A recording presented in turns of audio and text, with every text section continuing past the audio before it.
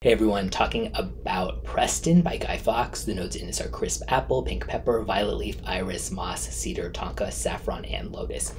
Very much sort of like a modern designer cologne by brands like Yves Saint Laurent and Paco Rabanne, but like airier and cleaner in sort of this effervescent, dewy way.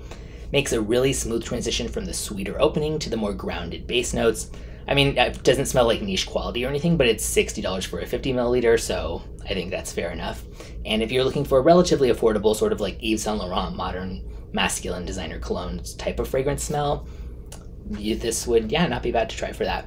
I would say like unisex leaning masculine, moderate longevity and projection, and I'll link in the description where you can check it out.